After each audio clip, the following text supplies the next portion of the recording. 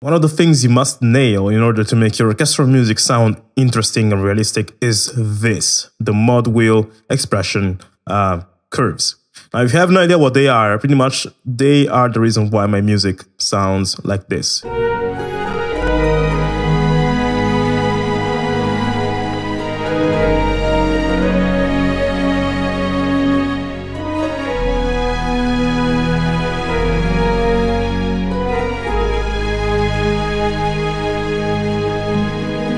Pretty much the mod wheel is, like this curve you see here is mod wheel movements which I drew for the DAW to follow. And I'm going to explain you how you can do the same, but first let me explain you what the mod wheel is responsible for.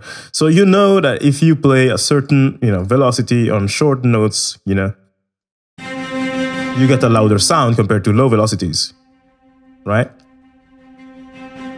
It's not only louder, it's actually the sample of this instrument being played harder or softer. Now we're talking about string instruments, so when we have high velocity, the instrument is being played with a stronger bow movement, so that produces a different sound than a softer bow movement. So it's an entirely different sound. It's not only a matter of reducing volume when you reduce the velocity with these sample libraries. The same applies to sustain instruments, sustain articulations and legatos and long notes like that. But if you notice in most orchestral libraries, when you have long notes like long legatos, sustains, etc., when you tweak your velocity, it will not impact how soft or hard the sound is. That is impacted by the mod wheel movement. So for example, say I'm playing this chord.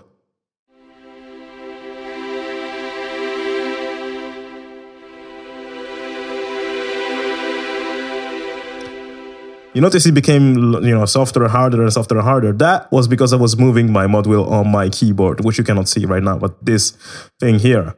Now, the mod wheel is what is responsible for making things sound soft or hard. And it takes action on sustained elements, on sustained articulations, because for sustained articulations, you can tweak the softness or hardness, I guess, of the note being played as the note is playing. That's something you cannot do with velocity notes, like with the short notes, because like staccatos, it's just one movement, while playing sustain is a constant motion. So you can actually make it harder or softer. And that's what the mod wheel does. That's why it's useful. And that's why you should always use it, because whenever orchestral music is being performed, it's being performed like that. It's not all the orchestra keeps playing the same intensity, which is the hardest intensity ever. But every instrument is going to change intensity as it goes. Pretty much like when you're singing, I'm changing my intensity there, not because that's not real singing, So that's how you want to process every single one of your instruments. Now, how do you do that in FL Studio? Well, there is a way. If people told you there's no way to do this in FL Studio, they totally have no idea what they're talking about, and they probably haven't read the manual. So right now, I'm going to explain you how to do that in FL Studio. Here I'm using BRSO Articulate, and there's one instance of Contact and many different instances of BRSO Articulate connected to my Contact. So each one is a different instrument. If you have no idea how I set this up like this, check out my videos about how I set my orchestral template in FL Studio. I'm going to leave it down below in the description.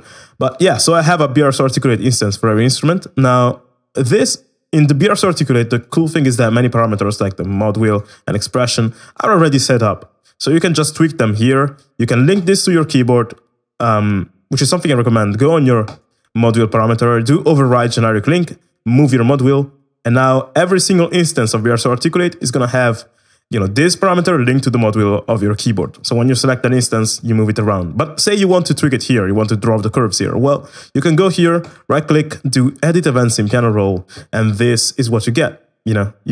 Usually you would get this to be empty or something, unless you already tweaked it. You get this, and now you can draw your curves pretty much. So you can have an impact on the song as it goes, on the instrument as the song goes. Now, the way in which you can draw, like this pretty much has the precision that you set here with the snap. So if I set the snap to 1 second beat, this is the precision I have. If I want to ignore the precision, I press Alt and I draw, and that gives me the freedom to do whatever the hell I want, pretty much. Now, when you draw these things, there's no rule, it's not, people ask me sometimes, hey, how do you draw your mod wheel curves, whatever. So I just show you how I activate it. but it's not like I follow a principle in terms of drawing this. This is like asking someone, hey, how do you draw the sky? How do you draw a tree? You do it in the way that you feel is natural for you. You do it in the way that you feel makes sense for you. So as I was writing this song, I was playing around with these chords, and I felt like, oh, if they rise and fall like this, then, you know, that's what I want, you know? It's different for every song. There's no way to, you know, follow a pattern or whatever. Like, you do whatever you think is right for you. A good idea to get something good to do is to listen to orchestral music, like real orchestral music, concertos and whatever, and really listen to how the string instruments are being played. Of course, you will never have a module curves that is like this. This will be very bad and stupid, you know, it doesn't make sense. But you want something that is more like flowing and etc. And if you listen to real concertos, you can really listen to the dynamics of every instrument, the dynamics of the strings, of the brass and everything, and notice how they go about, you know, rising and falling in terms of the dynamics. Usually, I do way more curves with this, with the dynamics, on chords than on melodies. On melodies, I will do them, but not too heavy, you know, because I want the melodies to always be hearable. So for example, here there is one, you know, example of that.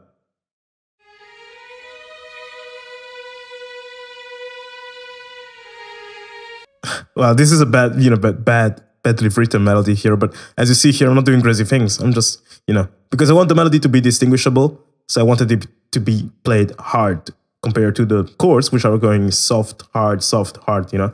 So you can also use the mod wheel to give certain elements a boost because they are played harder than others that are being played softly. That's very important. The mod wheel movement can also be recorded by moving your mod wheel on your keyboard. If you link this to your BRSO articulate or MIDI out, we're gonna see how to link this to the MIDI out later. But say you linked it to your BRSO articulate and you want to tweak how this looks, you can record it. You go here, press on this record button, right-click it to make sure that you have automation selected here as recording parameter. And then you just play your song or your track, and as it plays, you move it around after selecting your instrument.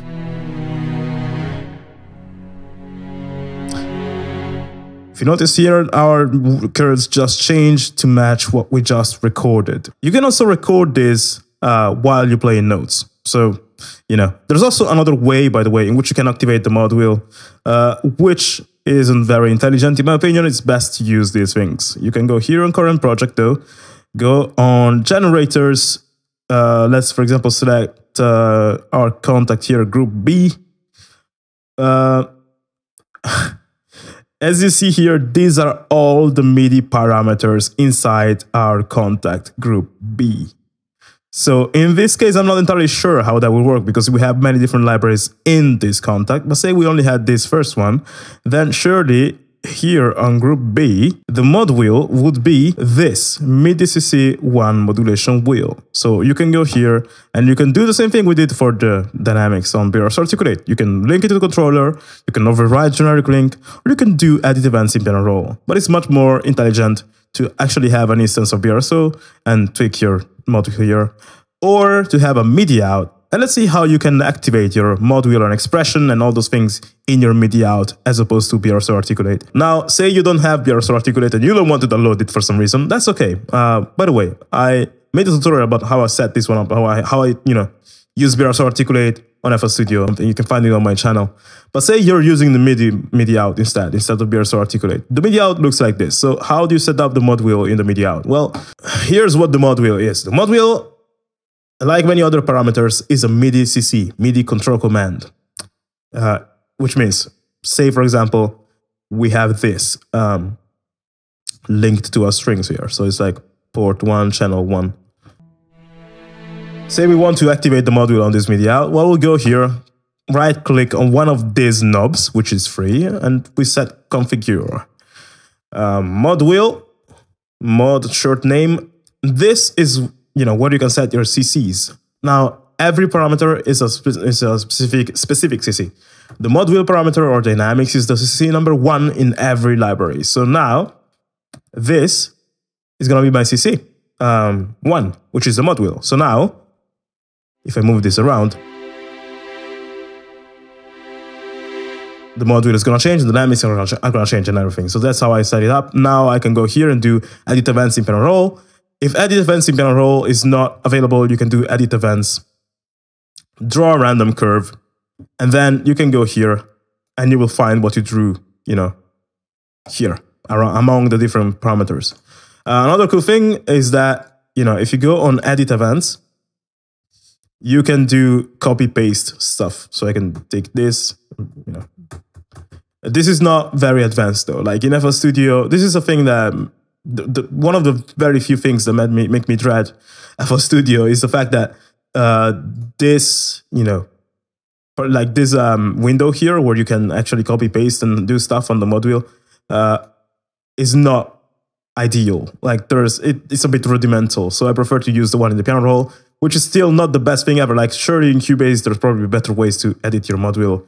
But even here, like there's ways to do that. Like for example, say I have this and I just want to reduce all of it by a small margin. I can press Alt X, and then I can use this window to tweak it. You know, I have this, I can do this, I can reduce the tension, I can increase the tension. You know, so you can tweak it, you can copy paste it, but it's, you know, it's more flexible, you know, under DAWs, but you can do that. So as you saw, we went here, we did this for the mod wheel. Now there's also another parameter called the expression, and the expression in most libraries handles volume. It's another volume knob, if you will. Now I can never remember if the expression is CC 7 or 11. I think it was 11.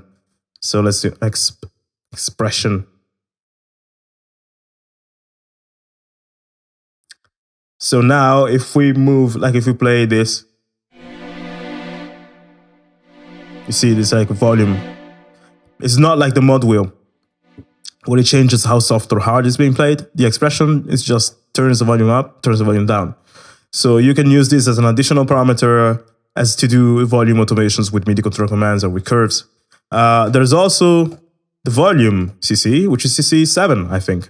So volume really is another volume knob, and when you tweak volume, you see it in contact. Like when you tweak it, it decreases the volume slider on contact. So this one here, you see it decreases or decreases. Well, expression is not linked to this volume slider, but it still impacts volume of the library itself. I generally only use mod wheel. Expression, I use it sometimes, but not often. And when I do use expression, personally, I don't draw curves like this. You know, I will do static curves like this. That's to set, you know, volume of an instrument in a specific section. Like maybe this is the breakdown, so I have the strings go here, and this is like, I don't know, the chorus, so the strings go high, whatever. So I don't use it to, you know, do the natural soft hard sound, because I do that with the mod wheel, you know. Yeah, that's the way in which you set them up. Once again, if you want to understand how to link contact, like different instruments instead of contact, to different MIDI outs like this, check out my tutorial about how I set up my orchestral template in FL Studio. And also, I highly recommend using BRSO Articulate for these things and other things as well, because of the reasons that I mentioned in the video I made about BRSO Articulate. But yeah, that's how I set up my mod wheel. Very basic stuff. And again, there isn't a way in which you can draw these curves in your curves. It's just something that needs to go to taste. And you also need to understand how the instruments are played, you know? So really go listen to orchestral music, like purely orchestral, analyze it, listen to the dynamics, and try to use that as much as possible on every single instrument. That's why I predicate not using like ensemble patches as much. Like as you see here, I'm using an ensemble, but also using a basses patch, cellos, violas, first violins, second violins.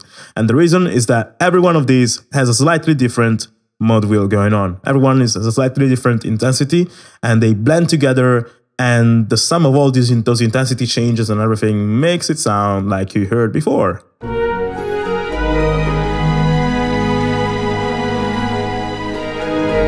But yeah, this is all for this tutorial. This was a basic one. If you want to learn more advanced stuff, check out my other tutorials on orchestration in the playlist that comes after this video is over. And if you want to learn even more, I recommend you checking out the Evelyn course, Cinematic Music from Idea to Finish Recording. I'm gonna leave that in the description of this video, and I'm gonna see you this week with a new tutorial, maybe. Bye-bye for now.